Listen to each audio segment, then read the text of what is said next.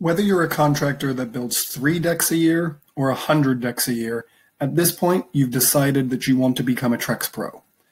In this video, we're going to walk you through exactly how you begin to apply for that process. You can see that I have gone and navigated to Trex.com, and if I scroll all the way down to the bottom of the page, under the More section, I'm going to click on Become a TrexPro.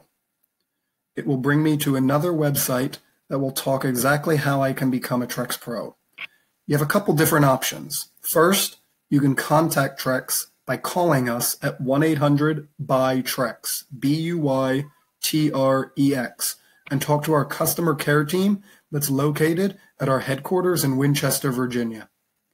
If you prefer to email, you can click on this link to request a TrexPro application, and it will open up your email, and it will have an email that be sent to salesinquiry@trex.com, and your application request down below will state that you're interested in becoming a TrexPro and you'd like to obtain an application.